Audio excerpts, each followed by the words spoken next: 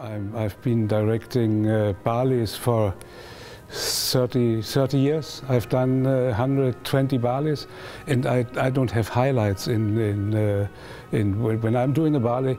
It's always the best ballet I'm doing, and this is the lonely one because otherwise I can't work. It has to be the top ballet.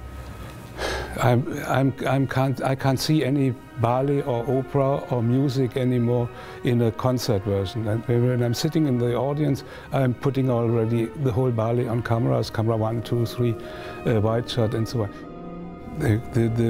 The biggest difference between a theater play or an opera or something like that is that a ballet is all the time moving, never standing still. I mean, and it's very demanding for the camera, very demanding for the preparation, that you know each step and where it goes to and how to capture it, because there's only a slight second time for a cameraman to focus and do the right image.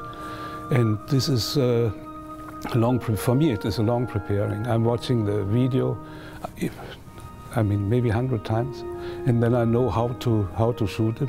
Then I have to pick the right camera angles in the theater, which are good for ballet, because ballet have to be seen as low as possible, so the floor is only a little bit in the horizontal line and not from above, because then you're pressing the dancers in the floor, and the floor is critically always in ballets. You have here such a marvelous dancer, which has so much impression in her face. So I like to put as many close-ups from where she's thinking, where she's getting afraid, where she's reacting, where she's getting happy, and then sad again. All this it's very, very much in close-up. But these close-up moments, you only have a short while, because then she's standing up again and dancing. And so this to capture is quite tricky.